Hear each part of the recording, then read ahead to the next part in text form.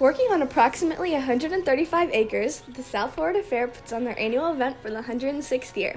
Exciting for guests of all ages, the food stands, shops, rides, and games make the event entertaining for all.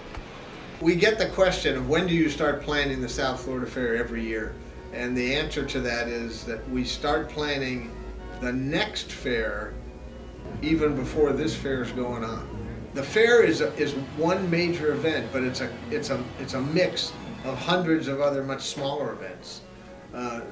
And so as we go through the planning process, and as that planning process marches through the calendar, you get to a point where you have to say, okay, we're done for this year. Anything else that somebody brings up that's a new idea, we just don't have the time to give it the interest level that we should because of all the other elements of the fair that we're working on.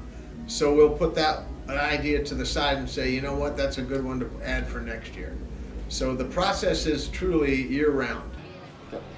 With 78 rides for guests to enjoy, the South Florida Fair sets up the event on a $16 million budget. Between the Midway Sky High to the Big Drop, the fair is extremely popular around the county.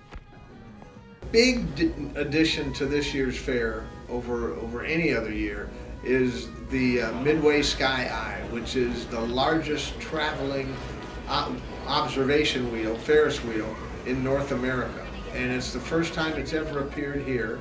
It's only appeared at 6 other fairs and events in the last year, and it's been very popular at the fair thus far.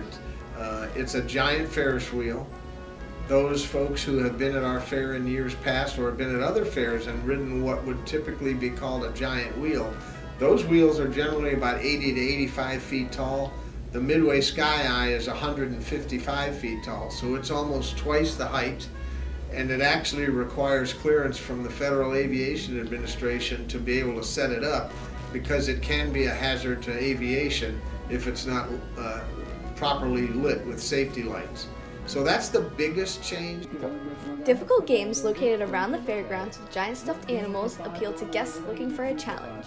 As the children attempt the fair games, adults can purchase food or shop at stands located nearby, all of which help cover the cost to put on the event.